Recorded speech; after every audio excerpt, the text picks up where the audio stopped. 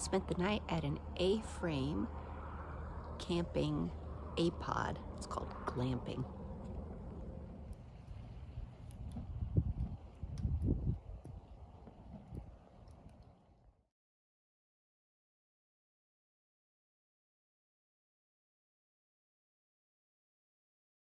A nicer one. This is what the inside of this one looks like. No fridge, no TV, but you know, there's electricity. This is mine from the outside. Oh, it's so messy. Someone ought to clean that up.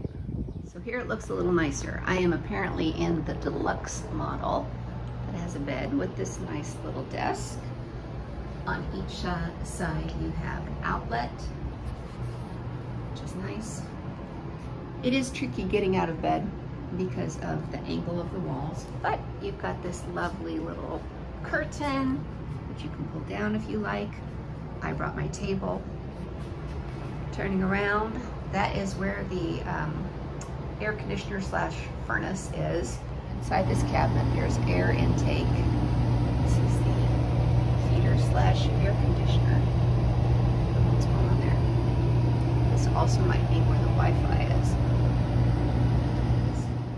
Now on this deluxe model, this was a lovely little treat. There's extra room. There's room for your luggage, 3 drawers, a cute, adorable little refrigerator. And they do ask that you not cook in here, which makes complete sense to do all that outside. But it's pretty nice. I would guess this is 14 or 15 feet.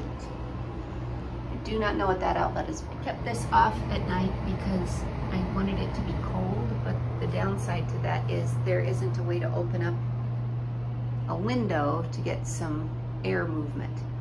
So it was either listening to this or listening to my little fan, but of course with my little fan, it's got a light that makes the whole thing shine. Or listening to the super wind. And then at 9 o'clock, that guy showed up.